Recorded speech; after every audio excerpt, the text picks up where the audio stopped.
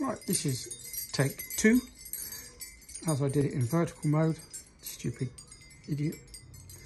Anyway, this is a gyro spherical Helios. It says Helios at the back anyway.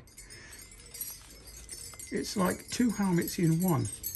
The red part is the bit that's stuck to your head, and the black and the white part is the part that rotates, part of the MIP system. If I can show you that, see it all moving. Well, that's what rotates when you hit your head on the ground.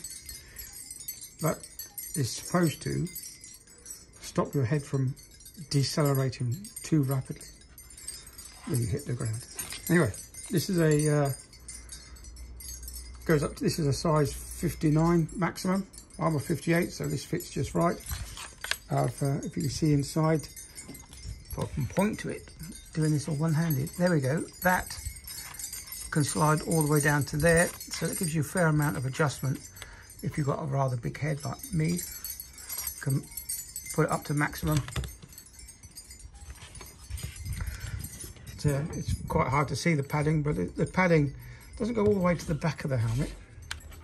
Now, there's one helmet that I do have that I think, I can't remember which one it was now, but the padding did go right towards the back.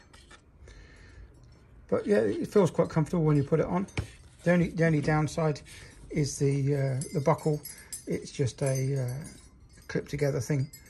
The mountain bike version has a magnetic clip, so you just have to bring it close together and it snaps together, which they could have fitted on this one. But, anyway, like we always do, I fit a rear view mirror so I can see what's creeping up behind me, just because I'm old and I can't turn my head as much as I used to be able to. But there, I shoved my name on it. Well, that's the little etchings on the back. And it also says spherical there. If I turn it around the right way, you can just make it out.